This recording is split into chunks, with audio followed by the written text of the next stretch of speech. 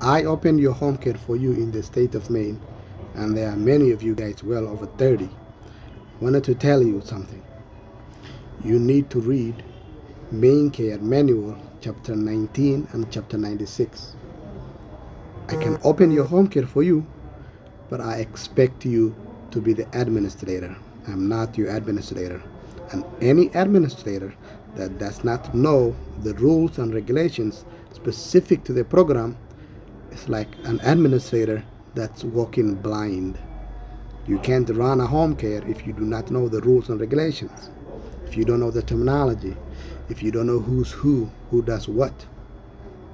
So what I want you to do is go to mainecare.maine manuals, search that, then you should get the policy and procedures for the state of Maine.